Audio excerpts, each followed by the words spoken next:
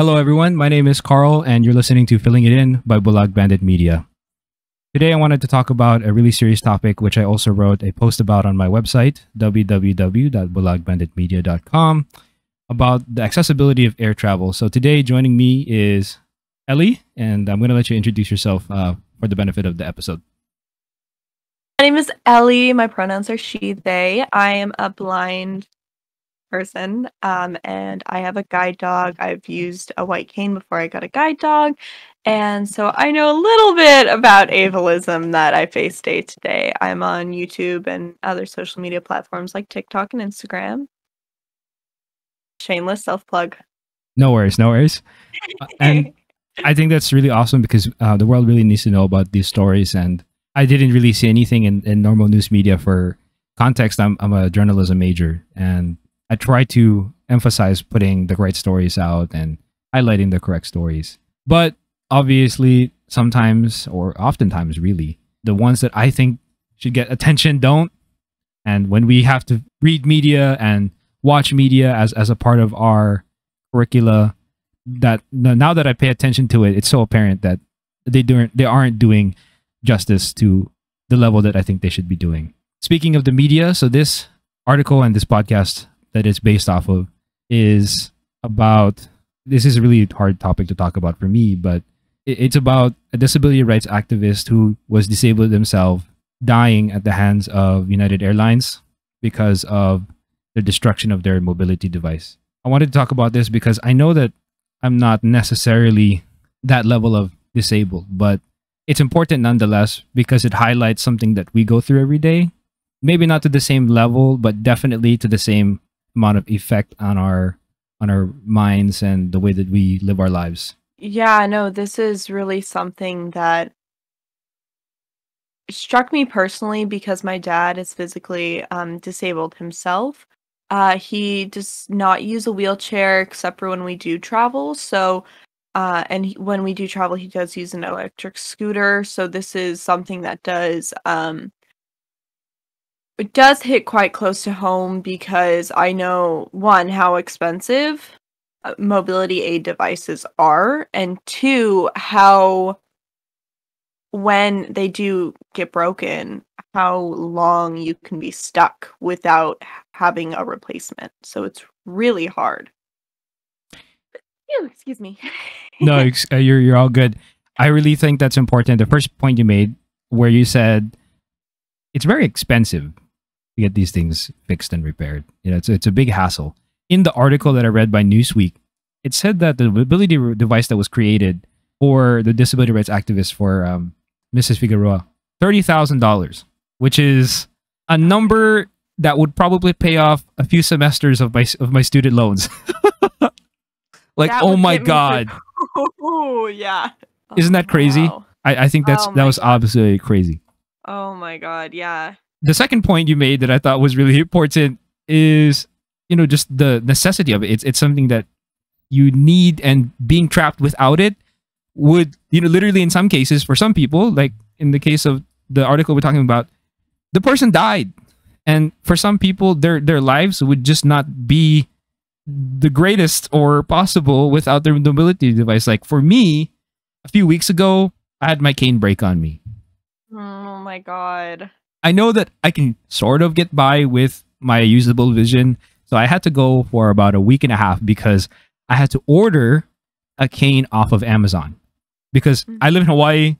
So if you want anything, it takes about a week on Amazon because we're so far. Those of you who have the privilege of 1 to 2 day shipping on the continental United States, or I think they have it in Canada as well. I'm not really sure, but Yeah. that is definitely a privilege.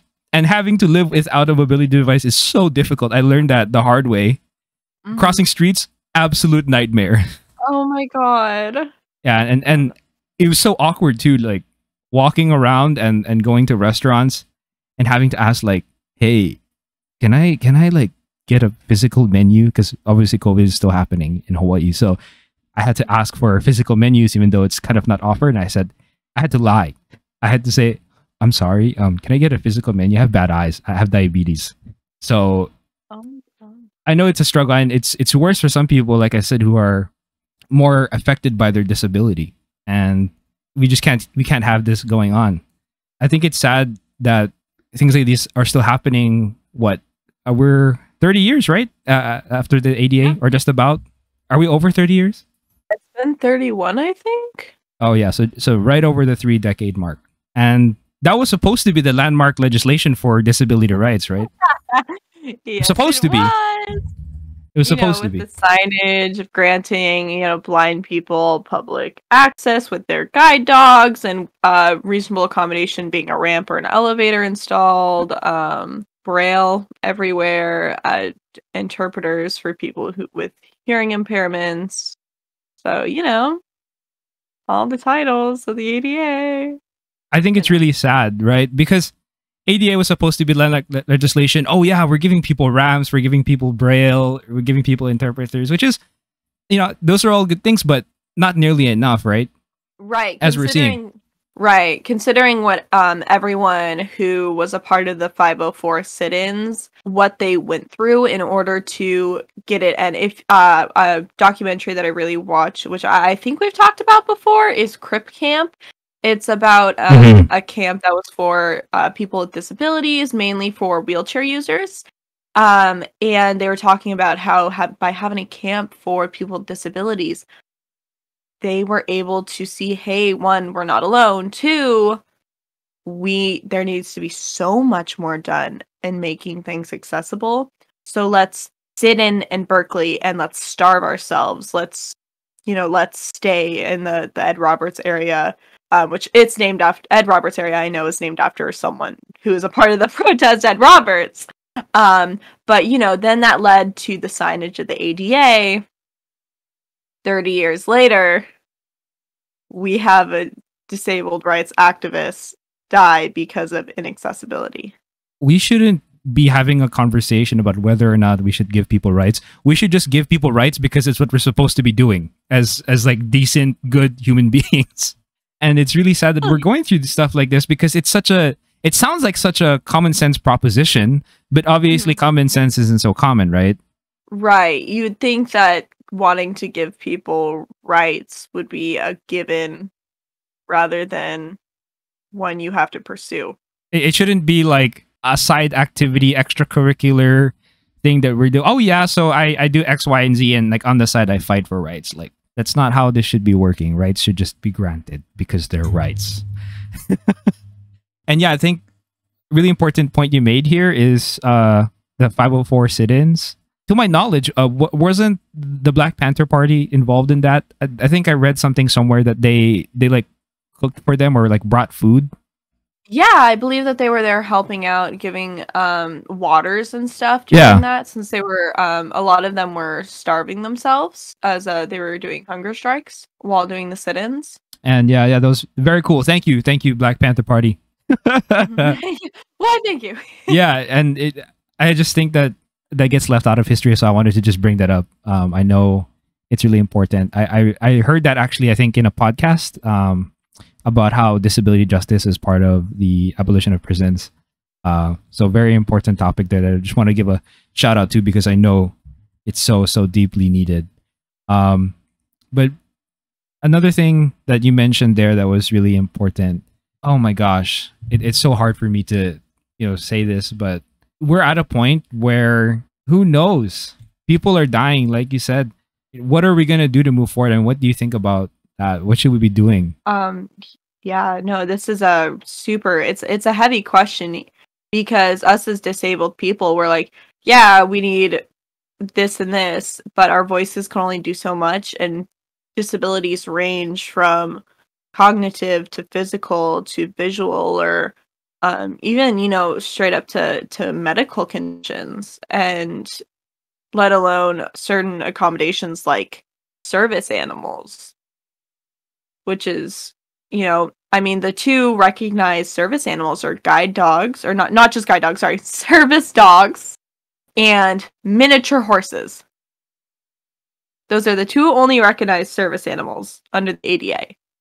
So I know we only have service animals there, but like, I'm blind, but someone next to me could be in a wheelchair. How do we, so for example, with the plane, how do we make it accessible for a wheelchair user, but then also make it accessible for me as a blind person with a service dog? Why don't we have planes run sort of like buses where we have like priority seating? I think before the episode you mentioned there was supposed to be some kind of thing where you're supposed to have the front area reserved for people with disabilities. Is that to my correct recollection? Yeah, right. So, before you board a plane, there's always pre-boarding for those with disabilities or who need extra time boarding planes. So I always take advantage of that just so I can steal the bulkhead seating for my dog and I, so he can be kenneled at the front of the plane. Just because I like legroom and I don't want to be squished with a dog in a row. But for wheelchair users, their chair, if it folds, I believe can go in the bulkhead, but if not, it has to be stored and they have to transfer onto a rental from the airport to go down the gangway and then be transferred onto the plane. Yep, that's exactly right. And that actually connects to something that's very interesting that I want to get into before I make the first comment regarding the space for your dog and the wheelchair. So I have a similar experience, which is with canes. So for those of you who are aware, there are canes that fold and there's also canes that don't fold. When you bring a bunch of blind people onto a plane, what do you do with people with straight white canes? Put him along the aisle, I would assume. That's what I would assume as well, but the flight attendants on the airline that I flew on that happened to be in a group, I happened to be in a group with people who had straight white canes. They were at a loss for words and didn't know what to do. Of course, they were very apologetic and, you know, tried to work with us on the issue. And I'm grateful that they asked us questions and to see like what we needed and to see how we could work it out. But I know that in every situation we can't have that. You know, humans are imperfect, and I know the regulations help with that. If we have some kind of built-in procedure, and moving forward, I don't want to see as a jump-off point in just a second to see if there's something we can do physically in terms of design to build accessibility into the design of aircraft and cabins. But the second part you brought up there is you have to store the stuff under the plane if it's not compliant with FAA regulations. But my issue here is that's the whole reason why the situation happened. The article that we're talking about, that person died because they put her wheelchair into the cargo hold, but it broke. So obviously we shouldn't be doing that, or we should have some kind of better plan, right? Right, and what's really sad is I've seen how they store pet animals within the crates down in the cargo holds of planes, and they don't look nearly secure enough in there because they just have one strap over the crate, and then they're in like this little spot with some netting, so if the crate moves around the other way, the netting can at least catch it. And there's a live animal in there. Imagine how scary, you know, that is for an animal that doesn't know anything. And so if the animal has a possibility of moving around when it should be secure and should be stable enough to not harm it, imagine what's going to happen to a wheelchair that they probably don't know how to put the brakes on. Especially when it's specially constructed like that. And that's why I think part of it, because like you said, they may not know how to use it. There should be a level of like FAA regulation or compliance for all of these things so that when they're designed with at least the knowledge that they're mobility devices. They're designed for you to move, and a synonym for the word moving is to travel. They should be designed for you to be able to use it when you travel, be FAA compliant. Obviously, that's not what's happening now, and I think that's part of the problem. And another thing that you mentioned there is the treatment of animals. It's notoriously known that airlines have a bad track record with animals. I believe same airline, United, they killed a dog on the way to Japan. I believe it was the story in the news where they actually put a dog inside of the upper compartment in the cabin of the airplane. The overhead storage? Yeah, so they shut the door. So obviously if it's a sealed compartment, oxygen is limited, right, to what's stored in there. So obviously no oxygen in there. You know, they can't breathe, yeah. That's why I think overall airlines are airlines are really responsible for a lot of like faux pas or just really disrespectful, negative things. I don't want to be very, aggressive about it, but it's true, right? Like even that just breaks your heart, right? I mean, it's an Yeah. animal, it's a living being, and No. it doesn't just stop at the animals. It's going now to the people, it's to the human beings.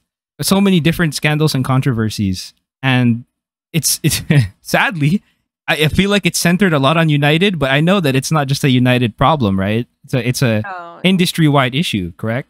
right. No, it's Spirit, it's Southwest, it's Alaska, it's all of them.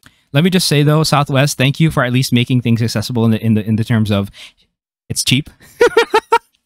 Oh my gosh, yeah. No, we use Southwest. We do use Southwest in my house too. And especially since two of my siblings went to the University of Hawaii, different campuses, but we would try to go out and visit them or fly them home for the holidays. Southwest is the best when it comes to it. This is not a promotion, but definitely Yeah, not the a most promotion.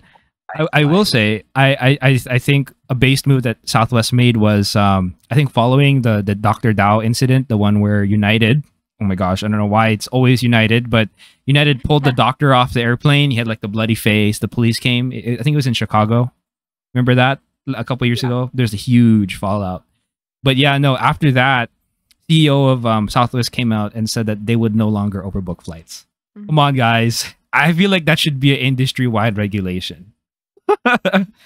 Speaking of regulation, actually, was speaking of how this affects humans and how the airline industry is just kind of predatory. The airline industry in America has been deregulated for the last, I don't know, 40, 50 years. Yeah, 1978 would almost be 50 years. So 40 something years, right? Just about. Wow. Yeah, no, that doesn't. Yeah, that's interesting when you think of how inaccessible it's been with ADA and everything. It's really weird because, right, ADA is supposed to be the thing that unifies disability rights and makes it an easier process. But then now you have this deregulation of the airlines. So there's a contradiction where like you have regulations, but you also don't. So it puts this really weird gray area on like, what can we do? What can we regulate? What can we not? And because of that, you end up with situations like this. I also think that it's really bad that airlines can do this thing where, have you heard of the contract with carriage? So basically it's like a contract between the passenger and the airline. But usually contracts of carriage are different between airlines. I mean, hell, I didn't even know that if you book a basic economy ticket on United in the contract of carriage, that you can't bring two carry-ons, and the thing that you bring on the plane has to be a certain size. Like I was flabbergasted when I flew to Washington this year. Oh, yeah. Right? Isn't that Wait, weird? so was the contract of bag size? Because I know every company has different requirements. Yeah, so every airline has its different requirements, but part of their contract of carriage is that if you book a basic economy airline seat, because there's economy, but they added this new thing called basic economy where they put really stringent agreements to your passenger ship. So you don't get to choose your seat. Because usually, right, if you have a regular economy ticket, I think you can choose what seat you're in economy. So you can choose like aisle, you can choose bulkhead. And then the other part is you can't bring a full-size carry-on. So you can bring a backpack, but you can't bring one of those like small rectangular ones that's like this big. Oh. I think the other condition to it is it's non-transferable, non-refundable, and what's the last one? Oh, the only way that you can get some of these privileges back is by paying or becoming a member of the credit card program. So we can obviously see that there's a motive here, and it's profit in big red capital letters. Yeah. I mean, haven't you noticed recently, like all the airline seats are getting smaller? Oh my God, I know. And you just you're like getting closer and closer and closer and closer to everyone around you, and the aisles you can barely fit through them walking down them. Yeah, that's my thing, right? How is this accessible? Like I'm already like I don't know. I would say I'm pretty average size. Like I'm a little large in the bottom area, but due to my vision, I'm constantly running into things, and it was impossible to have Norte, my guide dog, guide me inside of an aircraft when we flew to LA back in August. Yeah, it's almost impossible to use a cane too, because like obviously the cane procedure, you go left to right. There's barely any space to go left to right in an airline cabin. Yeah, you basically just have to count seats. Yeah, and I also don't like the system that they heavily rely on. If you have a straight cane, my experience is that if you have to use the restroom or do anything, you have to call the flight attendant. Because they take your cane away for the FAA regulations, which, come on, guys, we should have like a locker for canes or something. Please. I think that would be very, very common sense. It's just like a 2-foot by 2-foot thing that we can put canes in or something like that. That would be really cool. Right, well, for blind people, not all canes are going to be 2 foot, since long, not white canes are going to be, 36 inches, 56, 6 foot maybe. Sorry, I'm not the greatest at math. I just made up a number. No, I got you. But like there are some really tall blind people that do not like telescoping canes or folding canes. Yeah. So you have to have something, something reasonable. Yeah. So tell me, what do you think about having the guide dogs, and what's the having the guide dog like in the airport? What's that experience like? It's definitely a lot. It's like having a cane with a couple of extra steps through the airport, because one, you have to advocate for yourself, saying, hey, I'm a blind person, I'm going to need assistance going through. And since usually I was when I traveled with Norte, I was on vacation with my family. We were going to Disneyland. So to bring a service dog on board, you have to fill out a form from the Department of Transportation, basically saying, this is a service dog, here's where he was trained from, here's his vet, he's a guide dog, I'm the owner, he will not bite anyone, he will not pee on the floor, he will not damage any property, he is a real guide dog, and if he does so, I will get fined and I could face jail time, because that would mean he's a fraudulent service dog. And after I sign that and be like, yes, he's a real guide dog, thank you for asking, I'm very proud of you. We bring that to the airport, and you have to have one for your flight to your location and to your flight back if you're going. So you got to have one for each. You can't just have one for round trip. Didn't know that. They don't really tell you about that, but life hack. Bring 2. Or for however many planes you're taking. I know, crazy, right? So we went through, we checked in, and then we went through security. Basically going through, I can't go through, because they have, the normal metal detector that you can walk through, and then there's one where you have to, like, put your hands up, and then they scan you around. Yeah. That's the one that my home airport prefers, and I think most airports do now. And since I have to have my dog guide me, I can't use that one. So we have to go through one where you walk through, and then they have to do a secondary screening, which is they have to test my hands for gun residue or whatever they're testing for. And so during that time, not only do I have to fight back the, please don't distract him, he's a service dog, don't distract him. I also they have to ask me, and I have to be very clear, he's a service dog, and they can't tell me to take off his harness, but I can do it a few ways. I can choose myself without them prompting me to take off his harness. I can let them look at the harness. They in that specific thing, they're allowed to look to see if there's anything on him. During the airport, I didn't put any like bandanas on him, just so they could like see him in general. He doesn't wear a vest, he just has a harness. There are metal pieces on it and reflection, but it just goes around his chest and then underneath his ribs. And then there's a handle going up to where I grab it, since he guides me. And that's how I get all the information from him. I chose not to take it off, but there are a few ways that you can do that. And it was pretty interesting going through security with him, just because I was nervous. It was my first time going through. Although they can train you in guide dog training to do that, it's definitely a lot energetically, since the TSA workers are just trying to keep you safe. And then we found our gate. Guide dogs, or I guess service dogs, just do not want to relieve in the pet relief stations because it's fake grass and there's so many smells that it just overwhelms them.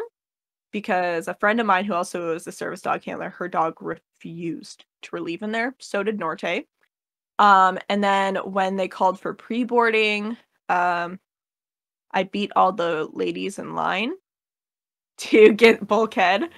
The old ladies shuffling over to get. There was no one in a wheelchair when I was heading towards there to LA, but I did get some flight attendants who were trying to distract Norte. And I just would inform him he's a service dog. Don't distract him. Please don't hate crime me today. The usual. And the flight itself was pretty simple, but yeah. I would say the worst part of going through the whole airport experience was people in general who would distract him. Because there's not a common knowledge of, the inclusion of people with service animals. And an off little tangent today, I was out with my friend Megan, who has a medical alert service dog, and this man just went up to her with her dog in harness while she was relieving him, and started petting her dog. And she kept saying, and she's way nicer than I am about advocating, where I'm just like, he's a service dog, please leave him alone. She's like, oh, well, I would prefer if you would leave him alone, please, because he's actually a service dog. Please don't pet him. Thank you. Please don't pet him. And I got really upset over that because this grown man just decided to go over and pet this service dog while he's working, wearing a vest that says, service dog, do not distract. So anyway, I just think the worst thing about it is that there's not, it's not taught, that, people with disabilities exist. Here's what it looks like, and here's how to be inclusive. Also, don't distract service dogs, because why would you do that? They have a job that they've been trained for. Just don't go up and randomly pet a dog that you don't know. Crazy old man. The other thing is too, right? Teach people to not be. It's just more than telling people this is how people with disabilities live their life. It's also about this is how we should be respectful. Right? Because there's always this idea of, oh, let's show how we are, who we are, etc., etc. But to a certain degree, at some point, it turns into a discussion about, which basically becomes like a zoo, right? And it's not even just the service animals; it becomes the people. You're telling me that story about your friend, and they're very nice, right? I have a friend. She's visually impaired, right? Really nice person, sweet Japanese girl, especially in Japan, the culture around everything is, you have to be very polite. For those of you learning Japanese, you might know that with Keigo, right? You have to speak Japanese with an attitude. And I just have to say that guide dogs, they're he said guide dogs are canes with extra steps. Guide dogs are dogs with an attitude. Because they're working, and so they have this little sass with them where they just kind of shimmy their way through like a grocery store, like a Target, where they're like, yeah, look at me, I'm allowed to be in here, Target, please enforce your no pet policy. Look at me, oh yeah, I'm a guide dog. Oh, you want me to go left? Here I go. Dogs that hit different. But continuing my story, she's very polite and very nice, and also soft spoken. So I was with them, and I at a point as well, I'm not very much confrontational, especially because of the way I am as well. My culture being Filipino, like we're taught to be humble, or my parents taught me to be humble anyways. So we're in this mall, we're just having a chat while walking, and then somebody just kind of comes up to us and, oh, can we help you? And they like immediately touch us, and the way it makes me feel is like, damn, they're like petting me. And kind of, I've had that happen. You know what I mean? Because people, you've seen that with dogs, right? Or like, even you have any kind of pet, you bring them into public, and people will just like come up and be like, "Wow, that's so cute," right? Oh yeah. No, I'm a cashier at Target. Funny enough, and I feel like a Disney princess with my animal sidekick. We are at Disneyland right now. We're coming up. We're doing autographs and signatures, and I have to be like, oh, friends, let's make sure not to touch him or say hi to him because he has a very special job. It's such a hard. It is such a hard job on your part and our part, really. When people do these things where they just come up to you and assume that you want to be touched and help, like, I don't know. I thought it seemed to look like we were doing fine. Right. And for me, it was like I wasn't really even that, I guess, aggressive about it. I was just like, sir, please don't touch me. Yeah. But first she's like, oh, can you stop touching? I'm like, and I just let it happen because I want her to have her voice, but at the same time I really wanted to just say the same thing, like, hey, like, don't. Right. And that's more direct, but that's not even that like aggressive. It's just saying don't or no. Right? No means no, guys. Come on. Or don't means don't as well.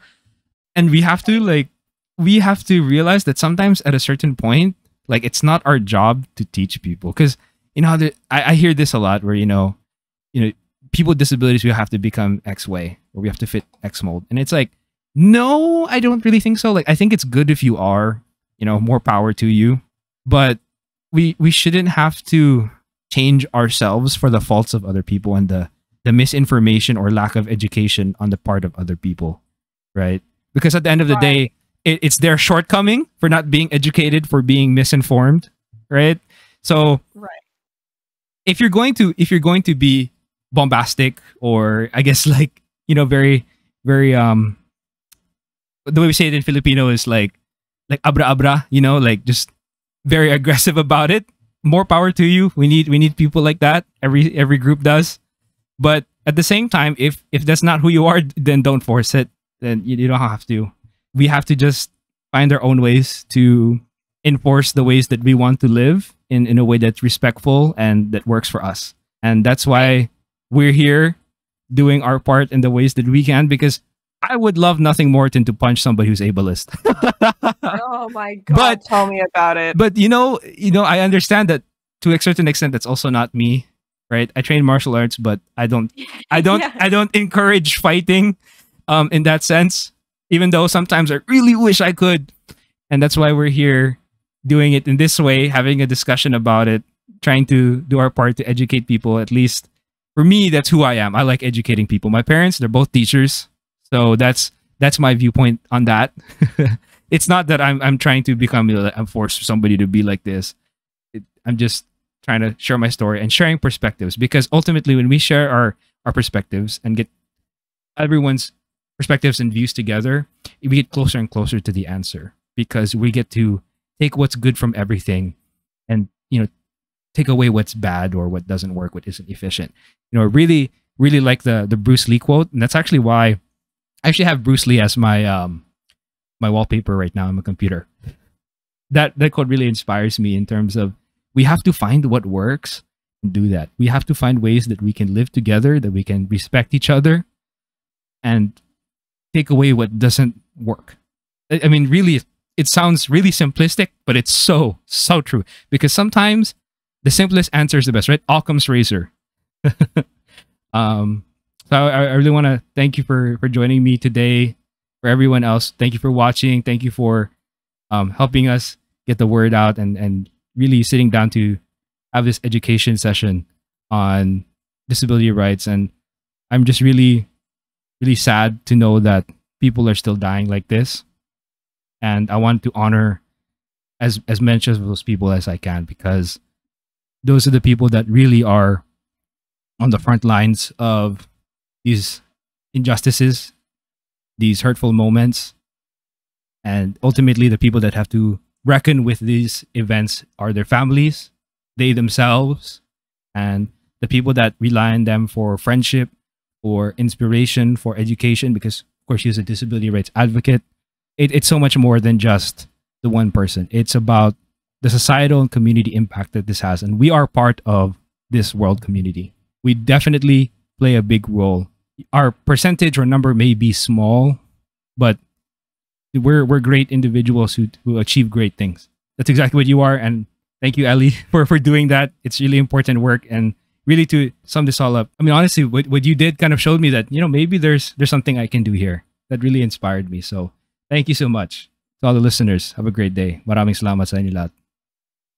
Carl, I just wanted to say thank you so much for having me on your podcast once again and letting me voice my loud opinion and what I say and do.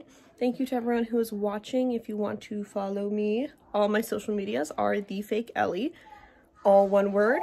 Pretty simple, pretty easy. If you guys want to follow me, I would really appreciate it so you can keep up with my life and my guide dog Norte's life. Thank you again, Carl, and I had a great time. Hey, thanks for watching. Please make sure to like and subscribe to help keep the show going. You can also view more cool content and my blog on my website, www.bulagbanditmedia.com. You can also try following me on Twitter and Instagram @thebulagbandit. Please take care out there and have a great day. Maraming salamat.